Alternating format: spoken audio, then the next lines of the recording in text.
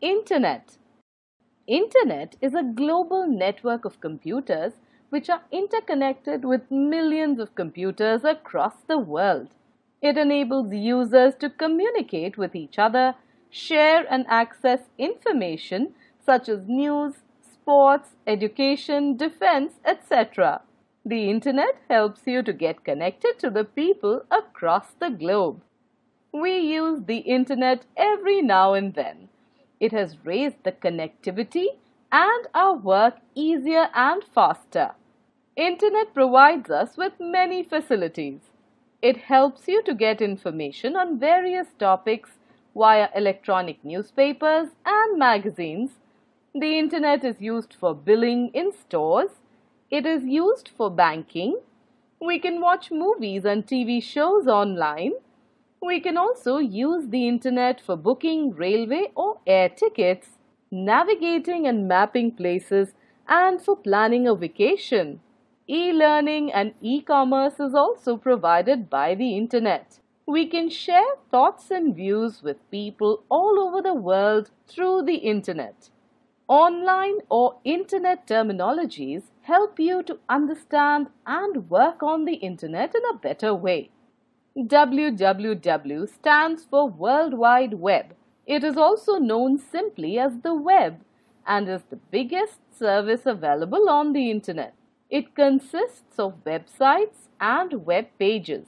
These web pages make up informative websites, email websites, blogs, social media, and other websites. A website is a collection of web pages. Websites are created for specific purposes. Some popular websites are google.com, youtube.com, msn.com, wikipedia.org, etc. A web browser is software that allows you to access websites on the Internet. Some web browsers are Mozilla Firefox, Google Chrome, etc.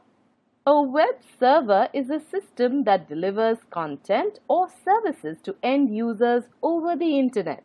Web pages are the individual pages that are available on the World Wide Web and can be accessed through the web browsers. A web page can have text, audio, video, and other multimedia content. The highlighted text or graphics on a page, which when clicked lead you to different pages for additional information, are called hyperlinks. Each website must have its own registered address through which it can be identified. The address of a website is called web address or URL. URL stands for Uniform Resource Locator. For example, www.5eeducation.com is the URL of 5E Education website. Home page is the first page of a website which is displayed when its address is typed in the browser. Home page usually contains information about what the website is about and what resources you will find there. To browse on the Internet, you need to open an Internet browser. One such program is Internet Explorer. Let us use Internet Explorer to go online and then do an Internet search for something. Follow the steps to open Internet Explorer. Click on Start button. Go to All Programs and then click on Internet Explorer. Type the website address of your choice in the address bar and press Enter key to go to the site. Instead of going through the Start menu, there is an easier way to open Internet Explorer. Just click on the Internet Explorer shortcut icon on the desktop. You can also copy and paste the URL in the address bar to open any website.